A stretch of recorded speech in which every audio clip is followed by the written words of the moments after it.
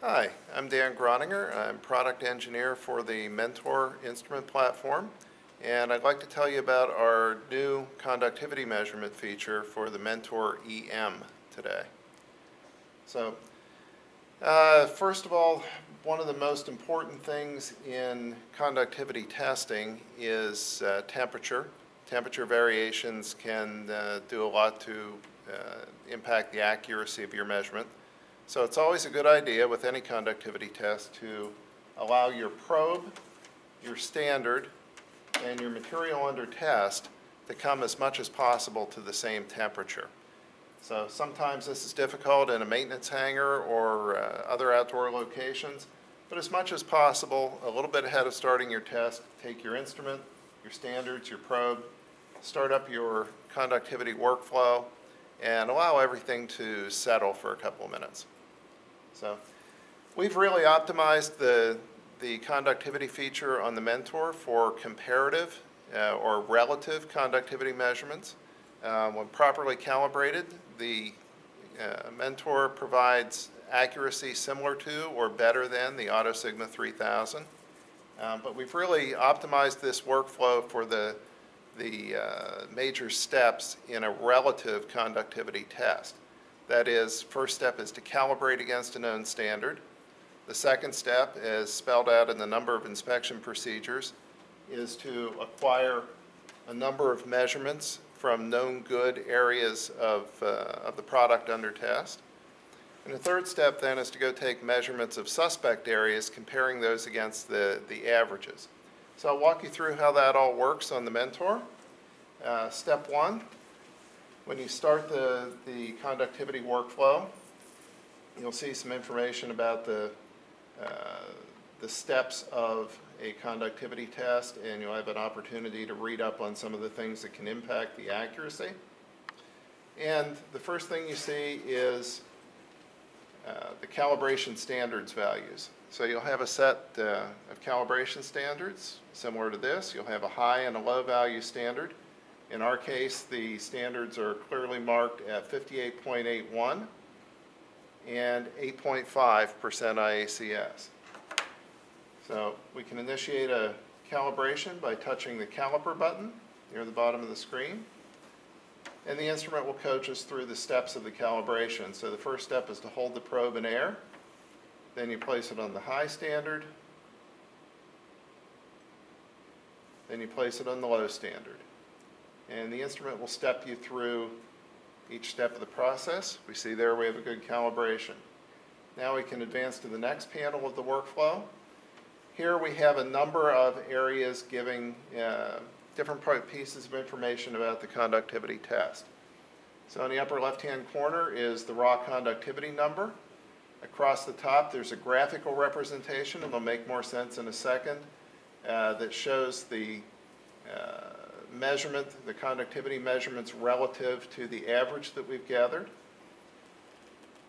One factor that can really impact a conductivity measurement is coating thickness, paint, or other coatings on the material under test. Just like the Auto Sigma, the Mentor can compensate for varying coating thicknesses. With a larger diameter probe, up to 20 thousandths of an inch of coating is okay. On the smaller diameter probe, up to 10 thousandths of an inch is acceptable. So we have some features here to provide some alarms and cautions when the coating thickness drifts out of acceptable range. In a similar vein, temperature has a large impact on conductivity. When we calibrate the instrument, the calibration temperature is recorded. We will show an alarm range of plus and minus 5 degrees Celsius from that calibration temperature, and we will compensate the conductivity readings anywhere from 0 degrees Celsius to above 40 degrees Celsius.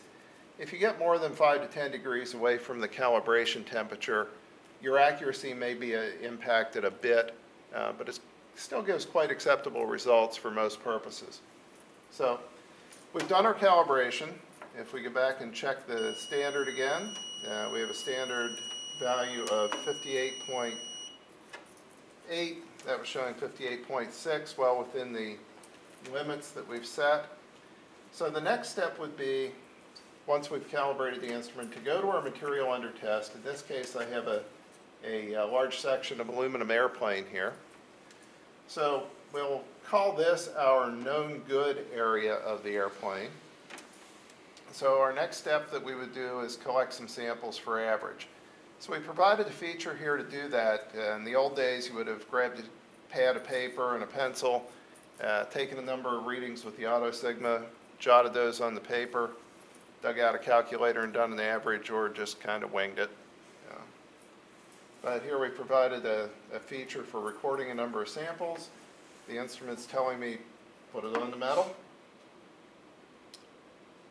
And there's our first point, 38.95. So take another point, 39.01. Third point, 38.96. So we're varying right around 0.1% IACS, 0.05% IACS.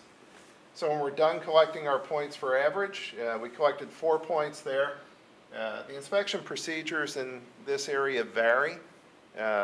One manufacturer calls for a minimum of 4 points. Another manufacturer just says take several. You can set a threshold for that when you design the workflow. In this case, I've made it the requirement that we take at least 4 points for the average. So when we accepted the average, in the graphical view at the top, we centered the view, the graph, on the average point that we measured.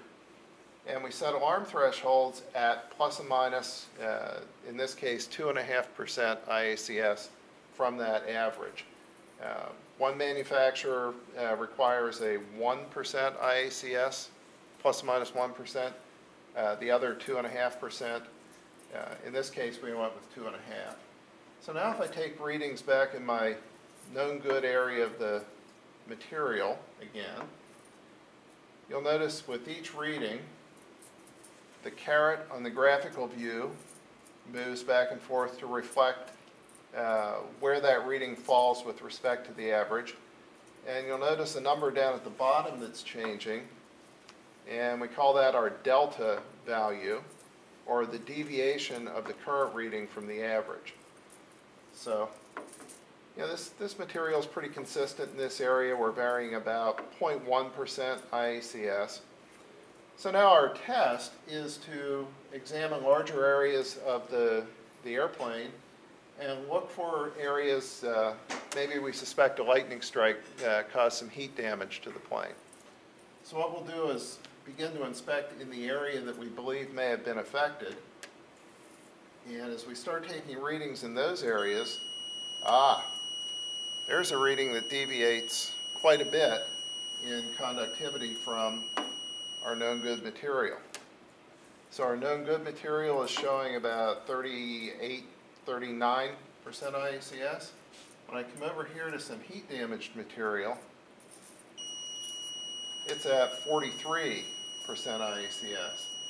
So now we can walk away and take readings in that area, and you see that the gradient can be quite sharp between heat affected material and good material. So that's the basics of the test. One other thing to keep in mind when doing the conductivity test is that the structure of the materials can have a tremendous impact on the test as well. This particular piece of aircraft is actually a very complex structure. In addition to just the materials themselves, you'll notice that the area where I define known good is on a different sheet. I've got a lap joint right here. If I go below the lap joint, there's actually a different material on the lower panel than there is on the upper, slightly different conductivity. And this upper panel is made up of a sandwich material. There's actually at least 3 sheets of aluminum bonded together to make this upper panel. The sheet of aluminum in the center has a considerably different conductivity than the sheet of aluminum on the surface. The Mentor instrument is capable of taking conductivity measurements at 5 different frequencies. And as we go up in frequency, we begin to have a larger impact on our conductivity measurement from the panel on the surface. At the lower frequency, at 60 kilohertz, we're able to penetrate into the middle layer of material. It has a lower conductivity. The upper layer is actually a higher conductivity material. So we have to be careful when we're collecting our average points to pick an area of the aircraft that is similar in construction and materials to the area that we're going to inspect for damage. So one of the things that the Mentor can compensate for when taking the measurements is thickness of various coatings. Most of the articles that you're likely to encounter in the field are going to have a paint layer on them. And the paint layer, as long as it is not conductive, so if you have metal flake paint, that can have an impact. But if you have just a basic non-conductive paint, the Mentor is capable of measuring the thickness of the paint layer as well as compensating the conductivity measurement. So where we took our average reading, we were getting about a 32% IACS reading, give or take. I have a yellow plastic shim here that is 20 mils thick. And you'll notice the instrument now gives me a reading of 0.019 inches. And my conductivity reading has been compensated for that coating. Here's a 10 mil shim and a 5 mil. So the larger of the two conductivity probes can compensate for accurately for as much as 20 mils of material. So if we stack this up, go to 30 mils total of coating, you notice the conductivity reading starts to develop some error, and the coating thickness graphical measurement has alarmed to indicate that you've gone out of an acceptable range for measurement. So your measurements may still be useful, but just know that your accuracy may be impacted a little bit.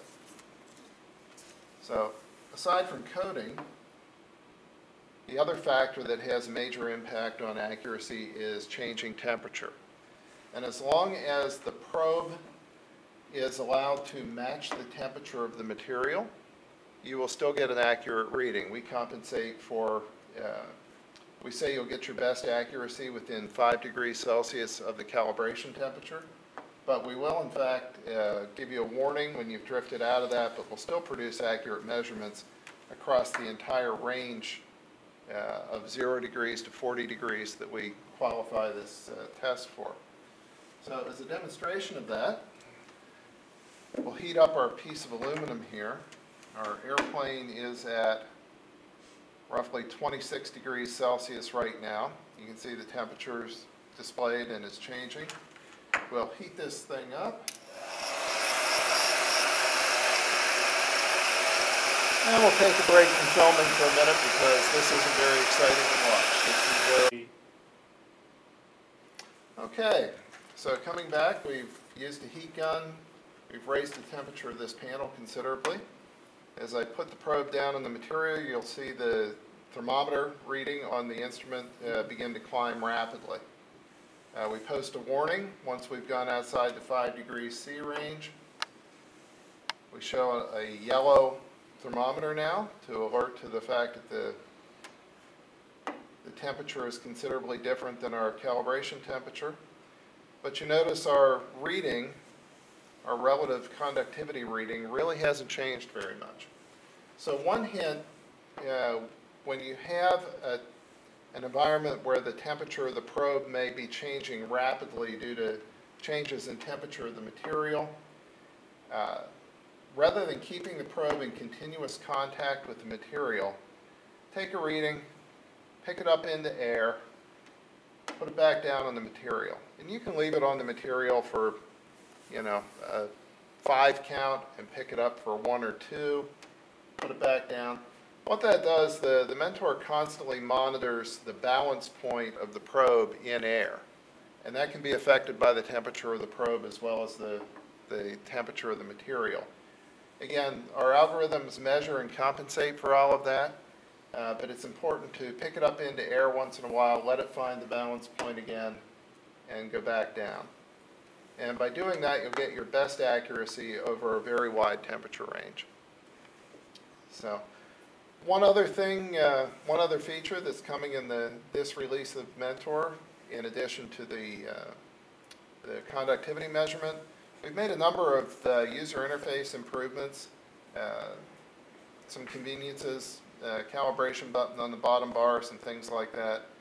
In addition to that, one of the most frequently requested enhancements was an indoor and outdoor mode.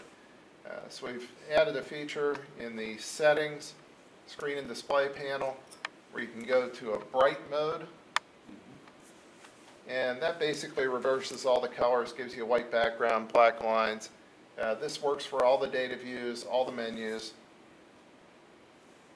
You can see menus are optimized with the black color on the white background. This makes a huge difference. Again, that's settings panel, screen and display, light and dark mode. Makes a huge difference for sunlight readability. So if you're working outdoors or in a very bright environment, another new feature with the conductivity release.